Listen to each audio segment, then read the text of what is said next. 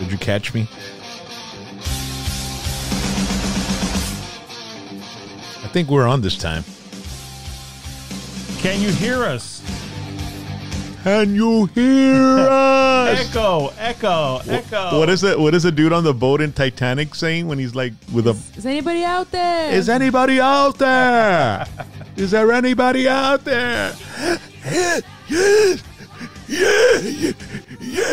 And the girl could never say anything. Her throat was frozen. Man. Yeah, when she didn't let Leo on the door.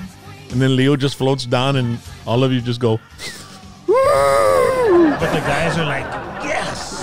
I remember I hadn't actually seen that full movie until we were at the beach, and we were with Riley's family. OJ had got a condo, and we were all there, and we're all in the living room watching it. People were like, well, y'all were getting ready to go to the beach. And I'm watching it to the end, and I'm just like crying, and I'm trying to cover my face with like the pillow because I didn't want anybody to see me crying. You're embarrassed. Yeah, I was embarrassed. You know what freaks me out is that Bill Paxton comes out in that movie.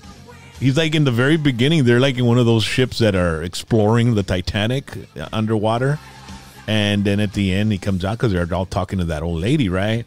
But Bill Paxton was in that movie, and it was just like a beginning and end. Have you ever seen that Titanic? I've never seen it.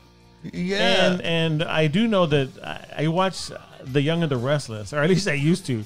And they told me that Victor Newman comes out, like he has a little part. Like it's got like little cameos and stuff. So You haven't seen Titanic? Nope, never seen it. Never seen Avatar.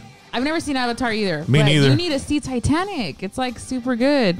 I mean, it's badass because it takes place, back then. It's cool. I like the costumes. Yeah, the costumes. The whole, Ambiance. Yeah, and it's really, really cool. It's old school. You know what I mean? The 20s or roaring 20s, right? That's when it happened, right? Yeah. Titanic? Yeah, I think it's... Look it up. Here we go. But Bill Paxton comes out in that movie. He's the one that came out in that tornado movie, Twister. He was in Weird Science. Yeah. He was the big brother. He had a buzz cut. Yeah, Kelly LeBrock turns him into a pile of crap, right? Yeah. He was in Tombstone. Uh-huh. Yeah, and he's dead. He's dead already. Passed away. It actually took place it sunk May 31st, 1911. Okay. Man, that was way before the 20s. Yeah, they didn't even, it was way before.